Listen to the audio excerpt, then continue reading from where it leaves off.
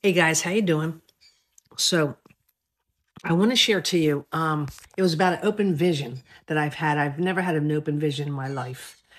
An open vision is when your eyes are open and it's like a 35 millimeter movie is being shown in front of your face. It's small, and God uses that. He also uses visions, dreams, and so forth. Anyway, it was about America, but I didn't know it. So 15 years ago, I went to a conference out in Vancouver. I'm from Pennsylvania. And I said, Lord, why do I need to go to Vancouver? The same speaker is right here in Harrisburg. But I felt the Lord say, go and I'll bless you. So anyway, I went and I was blessed, there. And even the man who was speaking, his name was James Gold. I don't know if any of you know him, but anyway, he pulled me out of the crowd the last night and said a word over me. Now, I don't use titles like prophetic and apostle and all that stuff, but he said apostolic over me. And I just took that and put it in my heart.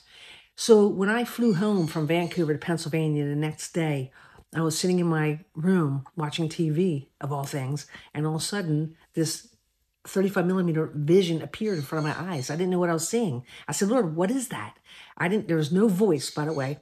And I said, I don't understand. And I was up in the air and I was brought down lower. And I still didn't understand. I said, I still don't understand what I'm seeing.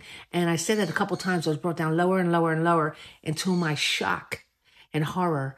I was looking at the United States and I saw over every state a big brown coffin, and over every coffin, the American flag. That's how I knew it was America. I was just shocked because I love America. And again, there's no voice. I didn't hear any voice. And I was so shocked, just like Daniel in the Bible. It startled me, and the vision, I snapped myself out of that vision. Anyway, but I want to share that to you.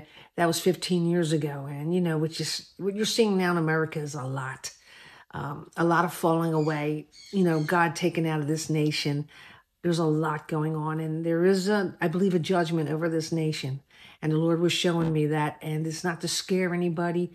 It's to just let you be aware so you can call on the Lord and tell him, just ask for his protection. He'll protect you, Christian. Just keep your eyes on the Lord. But I did want to share this. And I only have 3 minutes, so I had to shorten it a little bit. But anyway, God bless you guys, and I'll catch you later.